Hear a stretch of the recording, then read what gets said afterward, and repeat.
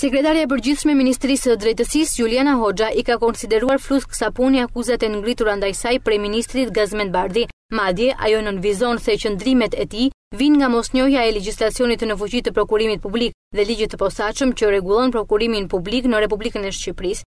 Ministri është gjetur aq ngushtë saqë nga dosjet e kontrolluara dhe rikontrolluara përsëri u gjet për të quhetur skandali rënd një dosje prokurimi, të cilës si ka dhënë përgjigje ligjore edhe Prokuroria e Rrethit Gjyqësor Tiranë në kallëzimin penal të para disa ditëve të vetë Ministrit të Drejtësisë Zotit Bardhi, kundër të tjera qartësisht shpjegohet se procedurat e prokurimit publik janë realizuar në përputhje me ligjin. Përsa i përket akuzave se janë nënshkruar kontrata më të larta se fondi parashikuar në buxhet, Hoxha shpreh se gjithçka është me VKM dhe me periudhë kohore 4 vjeçare. Sa i përket çështjes së 300 byzylykëve, Sekretarja e përgjithshme shton se gjithçka është bërë me prokurim të hapur dhe pas shpalljes së fituesit asnjë kompani konkurruese nuk ka pasur ankesa, ndërsa pajisjet janë dorëzuar në administrim kompanisë sipas kontratës për mirëmbajtjen ku duhet të trajnohet dhe stafi i Ministrisë. Pajisjet janë pjesë integrale e kontratës si një e tërë dhe për sa kohë që kompania paguhet për këto shërbime, autoriteti kontraktor ka detyrimin ta ngarkojë me përgjegjësi, jo tashmë nga përgjegjësia kontraktuesin, siç ndodhi me procesin ashtu quajtur hetim administrativ nga ana juaj.